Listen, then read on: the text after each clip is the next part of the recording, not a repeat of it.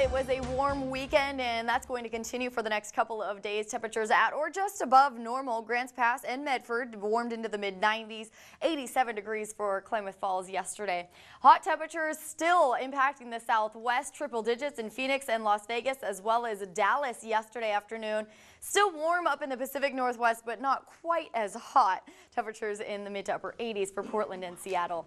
Now, as we head forward into the next several days, we're going to be under the influence of an upper level low. Right now, it's actually cut off from the jet stream, so that's why it's just been sitting out there. We dealt with it last week. It brought us those thunderstorms last week.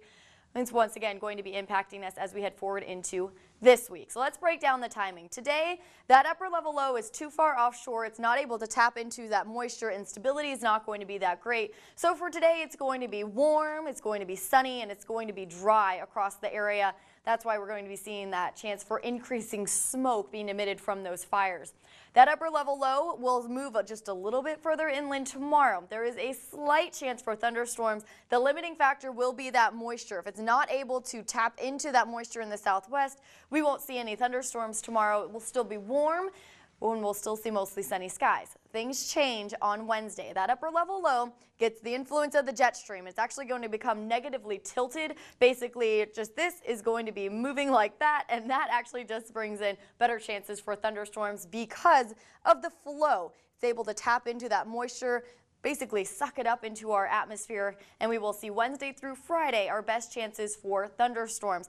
The most likely chance to see those thunderstorms will be at the higher elevations, but the threat is across our area, the entire viewing area through the end of the week, starting on Wednesday though. Fire danger level is at extreme because we've been dealing with a lot of dry fuels, and hopefully those thunderstorms will start to help us out. There's a lot of pros and cons with thunderstorms. Rain, definite pro. However, could lead to flash flooding over those already burned areas. Now at the coast, smoke will be decreasing through the day, and we'll see more sunshine in the afternoon as well.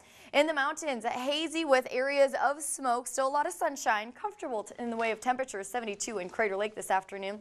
In the basin, a lot of sunshine, but hazy and smoky conditions, temperatures ranging anywhere from the low to upper 80s, depending on your location.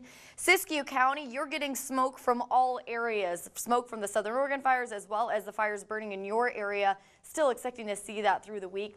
And in the Rogue Valley, we will start to see more smoke through the day. We're already seeing it in the morning in Medford and southeasterly areas of the Rogue Valley. We'll see increasing smoke through the day.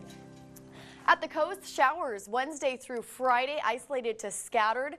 In the basin, not only talking about thunderstorms, but showers. That is the good news with this. Any showers will be relatively light. However, thunderstorms can produce heavy rain. We saw it last week, and hail, in fact.